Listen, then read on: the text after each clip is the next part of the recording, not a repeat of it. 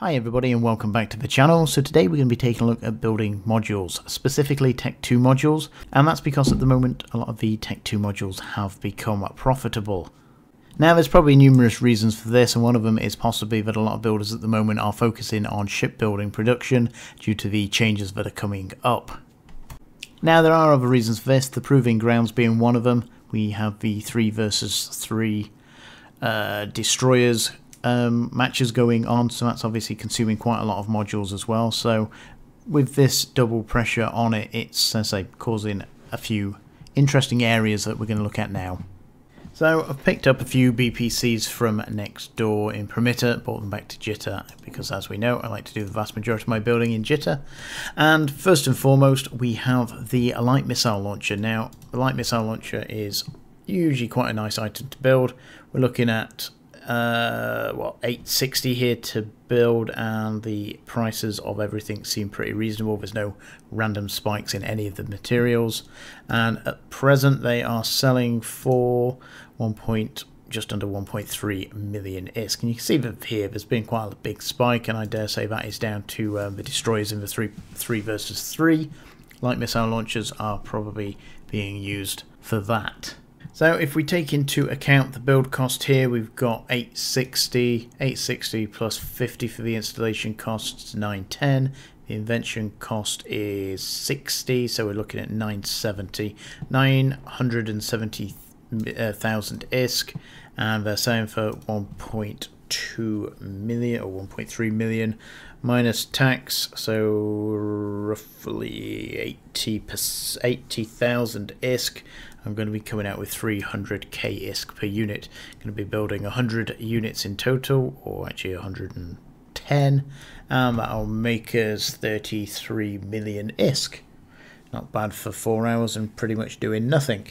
So I've got all 11 installed now, and again we've got 4-hour build time. Now again, I could have built these next door and pretty much half that build time, but again it's not really that big an issue. I'd much rather save the hassle of having to transport it next door than just build it here, and it takes a little bit of extra time.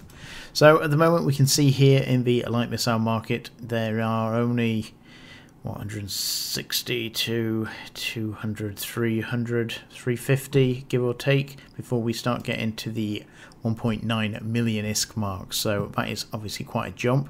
Let's hope we get there, but again if it doesn't matter. I will hold the light missile launchers that I have, and then basically we'll go from there. But if it doesn't sell for, so say, the price that it's going for at the moment, if there is a sudden splurge onto the market, then it's not really a problem. I'm just going to hold on to them. So one of the big questions I often get asked is, how many do I put on the market to sell at a time? And again, this will vary depending what it is that you're actually selling. So you can see here with the 200mm auto cannons, I put 50 on at 1.458 million. And that was what, 40 days ago, 39 days. So the reason, now just to clarify here, I have, how many do we have? We've got 1,380 currently sitting in the hangar waiting to sell. Now if we scroll down we can see here I am obviously miles down, and I've also got 286 currently selling at 1.664 million. Now at the time of placing both of these orders I would have been the lowest sell order in Jitter at the time. Occasionally I will place it on where I think the market will come back to, but not all that often. So again, at the time of placing these would have been the lowest buy orders. Now as you can see here, I was quite optimistic that I might sell around about 300, but the market tanked quite quickly, and we can see in the 30 odd minutes that are in between my two orders here, the price actually went from 1.6 million down to 1.4 million. Obviously with the time I placed this order, not a single one of these sold. Now the reason I only placed 50 here and I placed a larger order here, because obviously when I placed this, these were selling. I'd probably sold some prior, and I decided to put on a bigger order hoping that obviously they were going to sell. It tanked quite quickly, and therefore I only put I could have amended this order, but you can see here, just to amend that order's 4 million ISK, 5 million ISK, and basically it was just easier to put on a smaller order. Now we only went in with 50 this time, because obviously to amend that it's much less, but still quite hefty, still a million ISK. But I haven't amended it because I'm hoping sooner or later the market will come back, and we've still got 51 days for that to happen. Now, yes, granted, it doesn't happen very often. We get to that amount of ISK. In fact, we only have 2 instances in the last year, but obviously there's been quite a lot going on over the couple of months, and for the moment, until that order starts to get runs out of time, then there's no real rush to move it.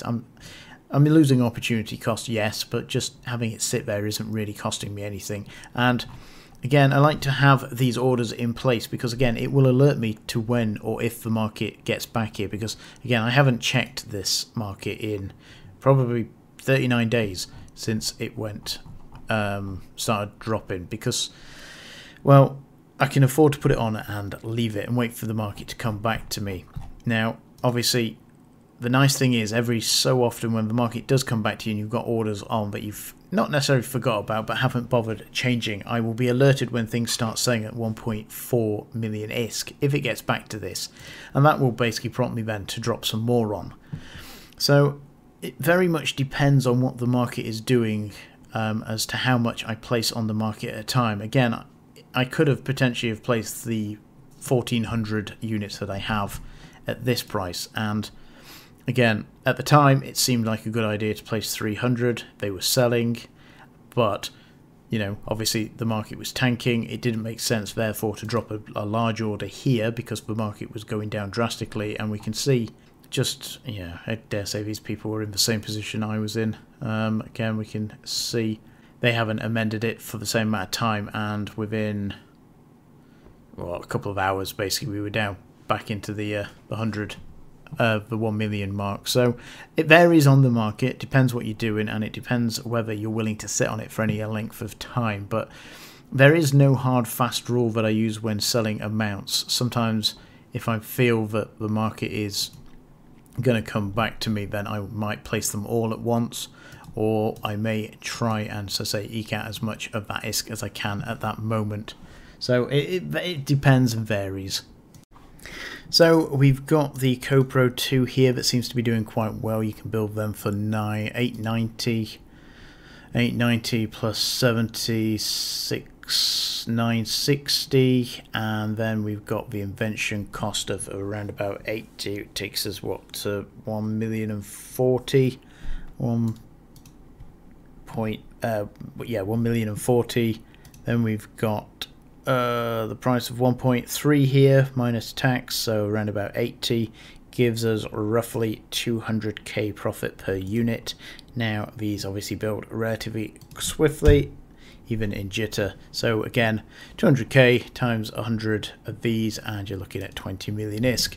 Again, it's not earth-shattering or groundbreaking, but it is enough that, again, do this with a few alts, and you could be making a tidy profit.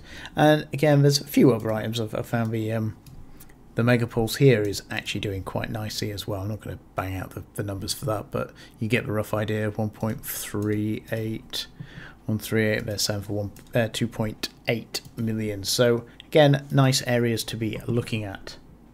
So we're going to finish on PLEX, and that is because PLEX is having a bit of a rally at the moment. And we can see here off the chart, we got down to 2.2 million ISK, and we are having a bit of a bounce. Now, this could be a false start, and we could be basically going to drop again after this. Who knows? But I've bought 10,000 PLEX at what, 2.26 million ISK a piece.